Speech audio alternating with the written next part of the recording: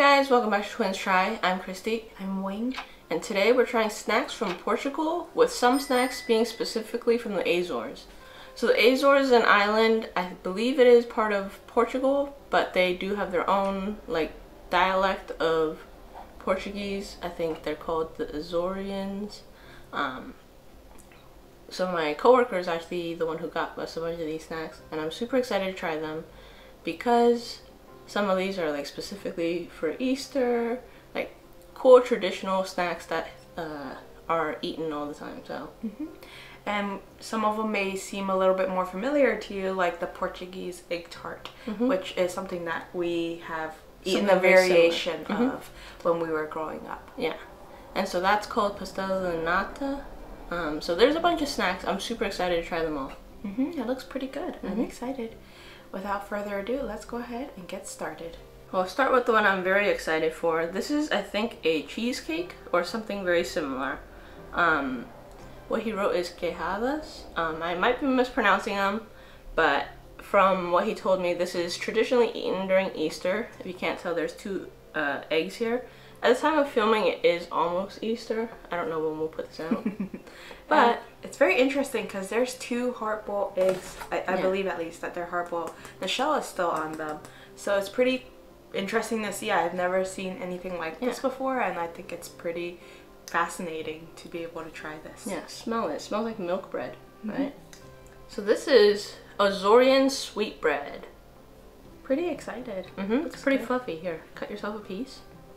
It smells super, super sweet. It smells like milk bread, like we mentioned, which is something that we have at Chinese bakeries. Okay, the cutting is not very good. Cheers. It's sweeter than milk bread. Very fluffy. Very good. Let me get the rest of my piece.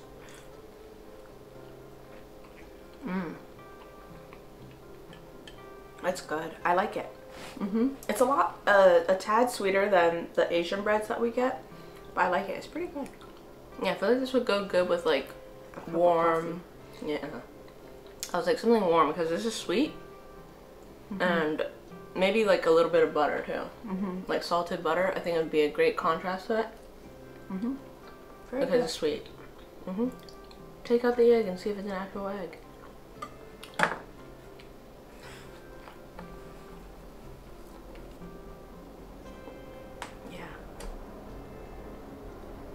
It's an egg. Is it really hard-boiled? I don't know. Is that candy? No, it's an actual hard-boiled. egg. I don't feel like eating an egg. Okay, I just wanted to confirm. Okay, it's hard-boiled egg. Sweet. Man, I want more. That was good. The next thing we have is a rice pudding. It smells very, very good, actually. I think it's sprinkled on top with like a little bit of cinnamon. So this is Azorean sweet rice. It's made with milk, eggs, and lemon.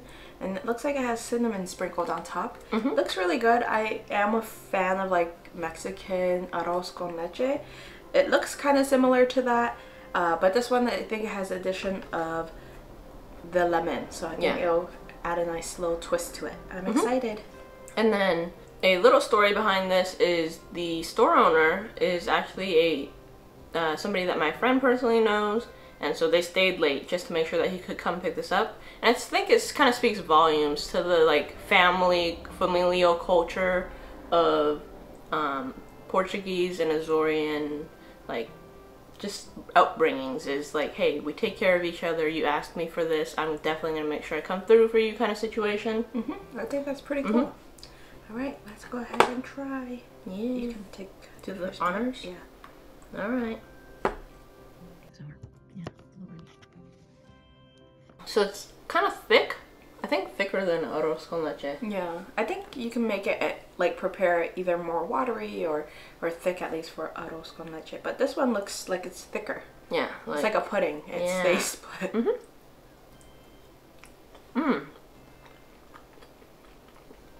Similar vibes to arroz con leche though. It was really good. Do you taste the lemon? Not really. Not like super robustly there. I think it's more for like holding it or stabilizing it or something. because it's got eggs in. Interesting. It's really good.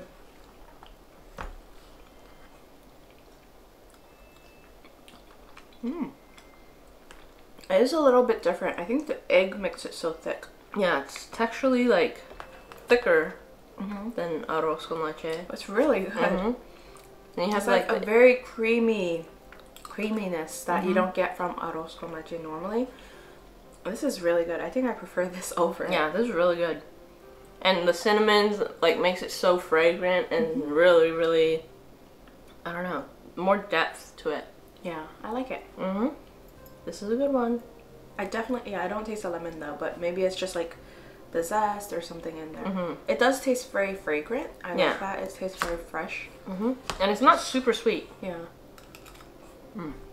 This is called the quejadas. It's originally from Portugal and it's very famous in Macau, which is an old Portuguese colony island off of China.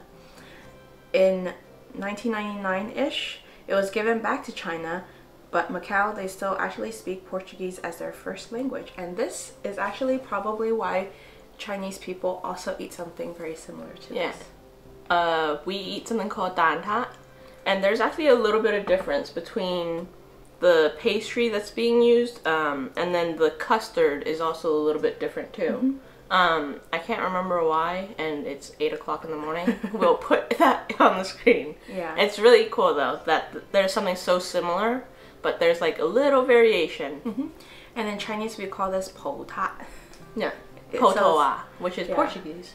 No, the top. No, but like potoa is Portuguese or Portugal. Yeah. And then tat is like tart. So po tat is Portuguese tart, but condensed down to 2 words. So it's po tat and dan tat. Which dan tat is egg tart. Yeah, the one that we eat. Okay, let's give this a try. So just based on the cut down the middle, it's a little less eggy than Chinese or the egg tarts that we grew up eating. I think the custard here is a little bit more dense. It's so good. It is more custardy. It's very delicious. Yeah, the skin is very flaky. I think egg tarts traditionally for us is a lot more of a cookie tart. It kind of, the Chinese ones, it kind of reminds me more of a pie crust. This one, it reminds me of flaky layers of a pastry. Yeah, like there's so many layers on this pastry right here. It's really, really good. The custard's nice and warm.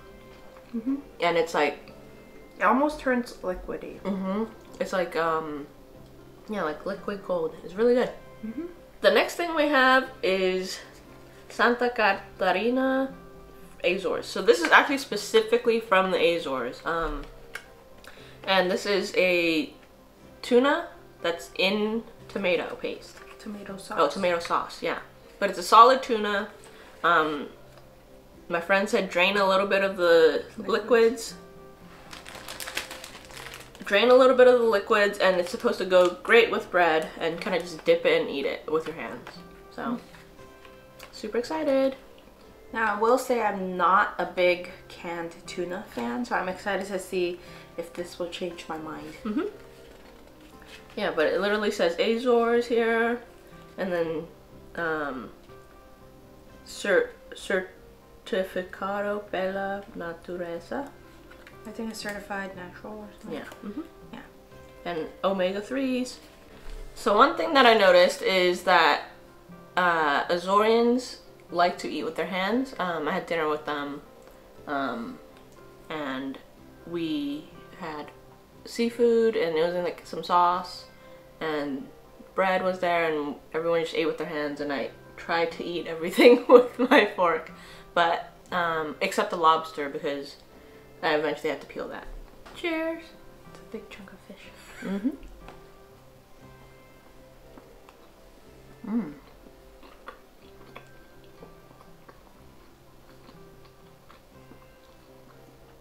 It's better than our canned tuna.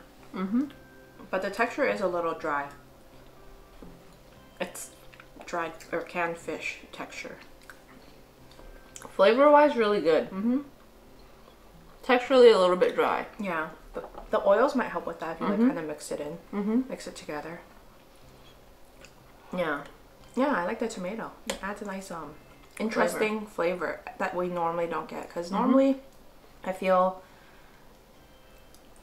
like tuna is just kind of like super salty and not very good. This is like seasoned well and delicious. And I think all tuna comes out of the can kind of dry and flaky, so I think that's just how they have to can it. Yeah. But what they did to make it elevated was the tomato paste. I think that really helps. I think if you mix the tomato, it might make it less flaky, but I didn't feel like pouring it out into a bowl. Yeah, really good. And we have 2 chocolates from the same brand. Regina. One is passion fruit and one is almonds. Cool. I never had passion fruit chocolate before. Yeah. At least to my memory. We might have from a different country, but yeah, it looks pretty good. Yeah. So passion fruit is maracujá, and then almonds is amendoas. Nice. All right, let's go ahead and try. So the first piece I have is the almond one. This snaps really nicely. It has a nice like crisp snap. Cheers. Yeah, it breaks apart real well.